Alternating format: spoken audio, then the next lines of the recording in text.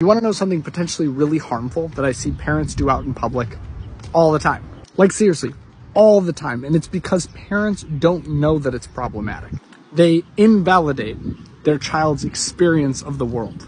Their kid falls down and they get hurt and the adult says, "You're fine." The kid starts crying about not getting something that they want at the store and the parents say, "There's no reason to cry, stop crying." Kid says, "I'm hungry," and they say, "No, you're not. You just ate 20 minutes ago."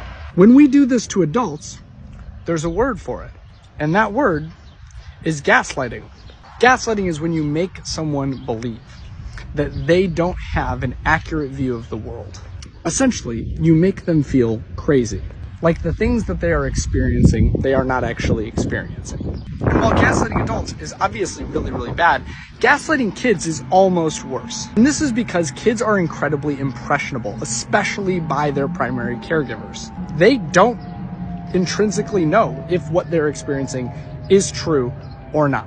And so when you cause a child to doubt their lived experience about hunger or pain or discomfort or disappointment, you are actually training them to distrust themselves. This sets up kids for all sorts of mental issues later on in life, not to mention it grooms them for a future abuser.